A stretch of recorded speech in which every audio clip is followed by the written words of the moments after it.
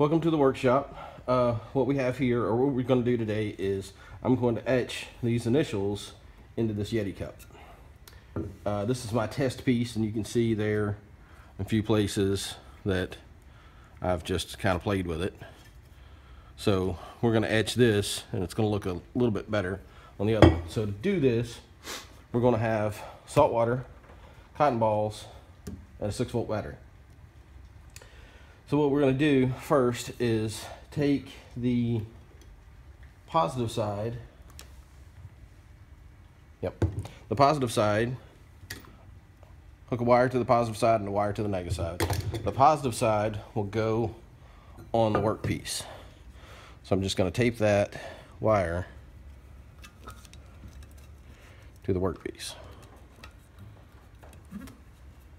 Now, I've attached the other wire to my pliers. So what we're going to do here is I'm going to soak a cotton ball, kind of dip it down in the salt water, because salt water conducts electricity better than just regular tap water. What's your mix? It's just a little salt, not 2-3 shakes, half a teaspoon maybe. Just a little is plenty.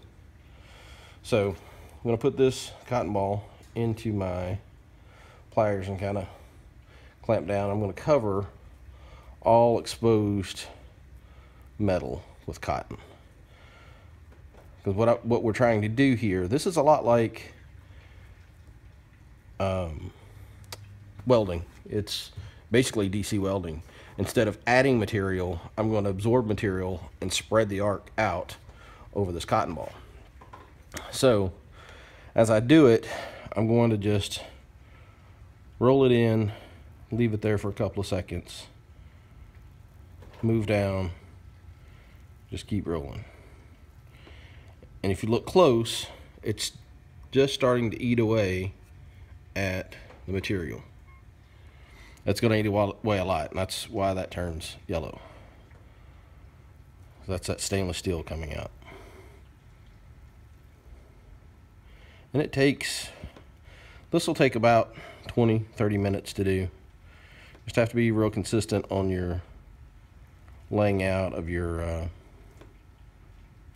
cotton ball, because it's gonna, you want it to be as consistent a removal as you can everywhere. And if you listen closely, you probably can't hear it on the video, but you'll hear it start to sizzle. That's the water evaporating, or the electricity turning the water into vapor. Kind of sounds like bacon frying a little bit. More like bacon frying in another room. Doesn't smell like it though. Good. Okay, so I've made about 4 passes over this, just doing the same technique. Just kind of rolling it in, letting it squeeze out, listen to it sizzle, move along. So you can see the cotton balls here, when they get kind of yellowish, move on to another one. So I've been through 3-4 of them on this one piece. So I pulled the battery off of it. So I'm going to peel back. This is a stencil made out of vinyl. So as I peel it back, you can see that everywhere the battery was, it left, or actually took out a little bit of material.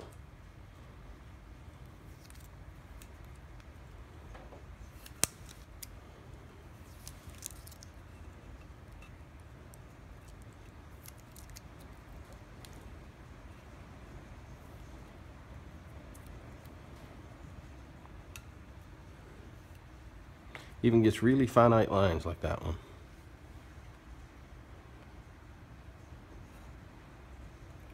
You'll see another one up here at the top.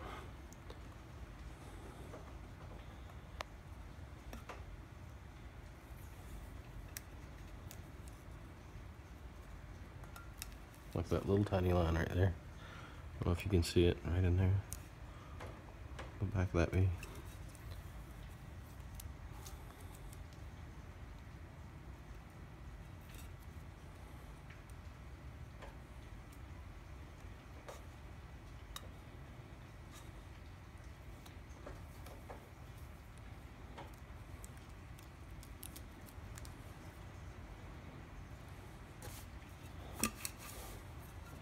And that's it.